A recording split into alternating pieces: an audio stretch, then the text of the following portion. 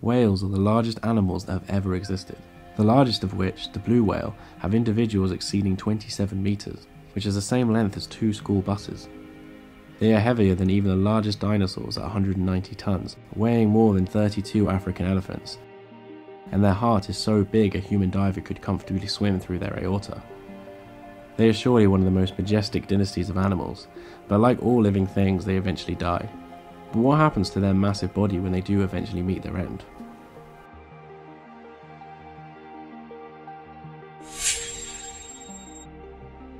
Unlike the death of cartilaginous fish, like a shark or a ray, bony fish and mammals can float for a few hours or even days before sinking.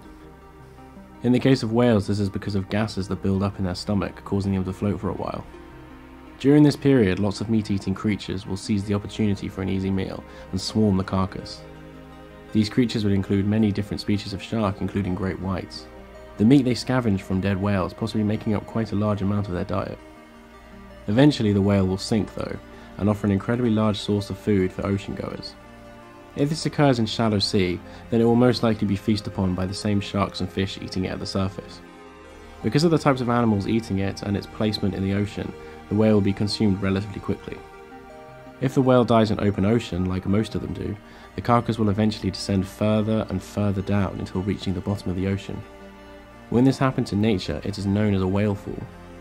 The water down at these depths is far colder and the pressure is considerably higher, which drastically decreases the speed of decomposition. This means that the body of these whales can last as long as many decades. The ocean floor on average has a low amount of food falling down, so a whale carcass is a very, very large change. The amount of carbon tied up in a whale carcass is roughly equivalent to the amount of carbon that falls to 10 square kilometers of seabed in 150 years. This drastic change in available food means a small ecosystem will form around the whale on the ocean floor. In fact, a study noted that one whale carcass was supporting over 12,000 individual organisms from an estimated 43 different species. The majority of whale falls go through 3 stages of decomposition. The first stage is when the mobile scavengers ascend on the whale to eat the soft tissue. These will be animals similar to the scavengers at the surface, but adapted to handling the high pressures of the deep. This includes animals like hagfish that are eel-shaped and primitive fish that have remained very similar looking for 300 million years and have no jaw. Also seen at the whale carcasses are massive deep-sea sharks known as 6-gill sharks that can grow up to 7 meters long, and sleeper sharks that aren't much shorter. This stage can last around 2 years, and when it is finished you will be left with a whale skeleton. The second stage takes place once the whale is almost stripped bare and is where animals can colonize the bones to get the organic materials left on from contamination with the soft tissue. It is also when the last bits of tissue left over by other animals are consumed by various crustaceans and worms. This second process also takes around 2 years. The final stage is known as the sulfophilic stage, named because of all the hydrogen sulfide that is produced by the bacteria consuming the fat inside the whale bones. If you've seen an image of a whale carcass before, this is the yellow stuff that surrounds the bones. This stage of the whale fall attracts a group of creatures known as chromatotrophic organisms. These small beings are able to turn chemicals into usable energy. In the case of whales, they are consuming the hydrogen sulfide and turning it into usable energy. Researchers have found very similar chromatotrophic colonies, but not on whales, and instead inhabiting hydrothermic vents, as they also release hydrogen sulfide. At this stage, the whale becomes a true ecosystem, as there are several layers of creatures surviving off one another, and this can last for 10 to 50 years depending on the size of the whale carcass.